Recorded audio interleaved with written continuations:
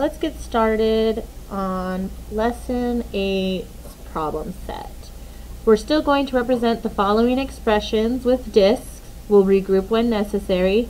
We're going to write an expression that matches the problem, and then we're going to record the partial products vertically, and it's going to be exactly as what's shown here. And this is just an extension of what we did on lesson 7 problem set, but now we have a 3-digit number times a single-digit number. So we have 1 times 213. So 1 needs to be multiplied by each number and each place value. 1 times 3 ones is 3 ones. 1 times 110 is 10. And 1 times 2 hundredths is 2 hundredths.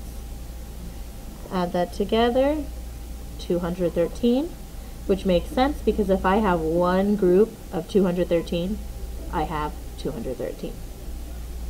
If I were to show this in the place value chart, that would be 200, 110, 3 ones. I have it one time. That's one time. I have 213. Down here, we have what? 1 times the 2 hundredths, 1 times the 110, and 1 times the 3 ones. Let's do the same problem, but with 213. I'm first going to start with putting 213 into the place value chart. So that's 213,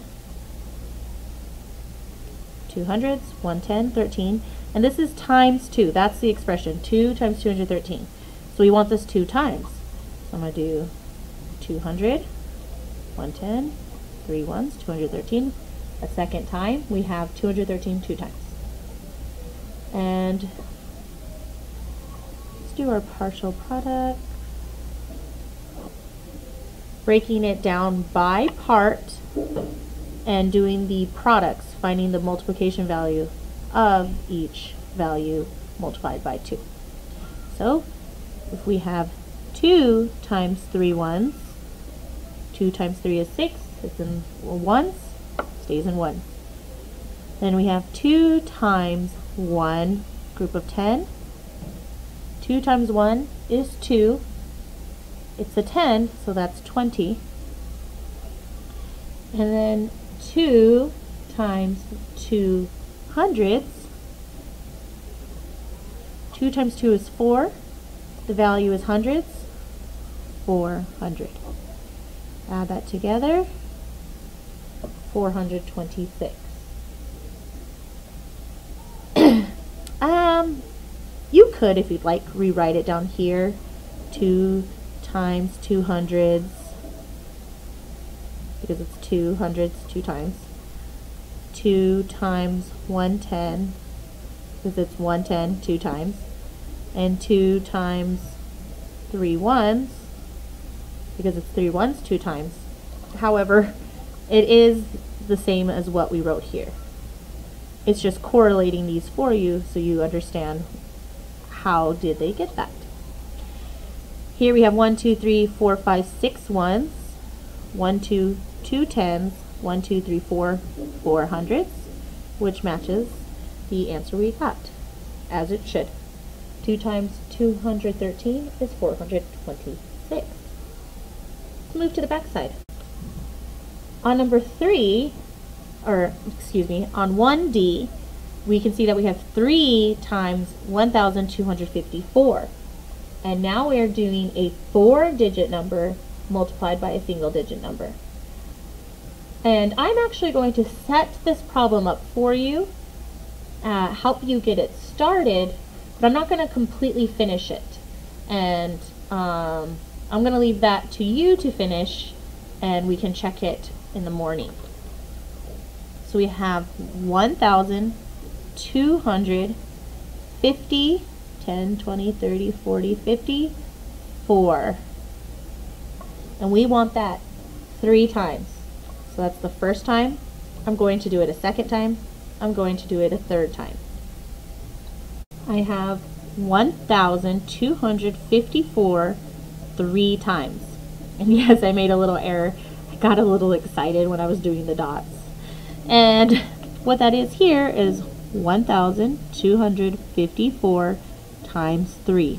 So just as here, we did the ones 3 times, the tens 3 times, the hundreds 3 times, and the thousands 3 times, I need to do each place value multiplied by 3.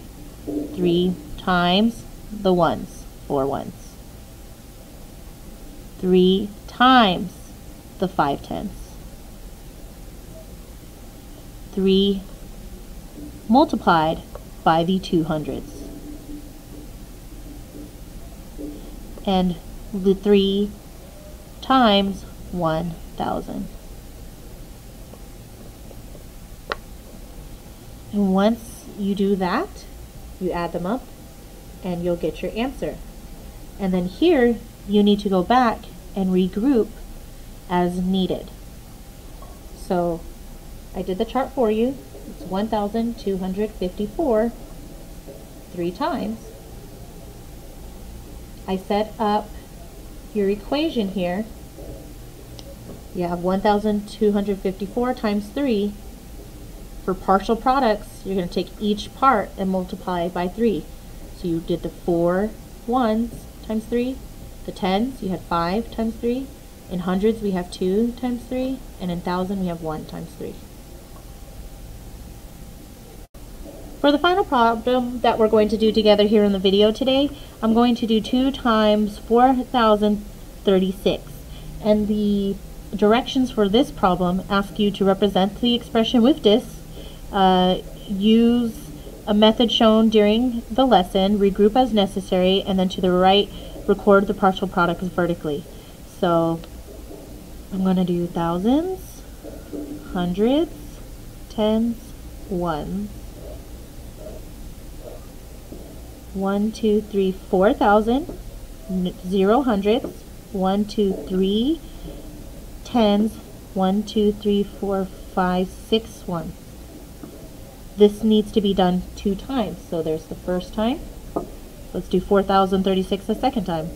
4,030, 1, 2, 3, 4, 5, 6. So we have 4,036 2 times. Going to do my expression, and then I'm going to do partial products where I'm going to multiply each place value, each part, by 2. So first I'll start with 2 times the ones place, which is 6 ones. And 2 times 6 is 12, the 2 ending in the ones place. 2 times 3 groups of 10, 3 tens. 2 times 3 is 6. Remember, this is in the tens.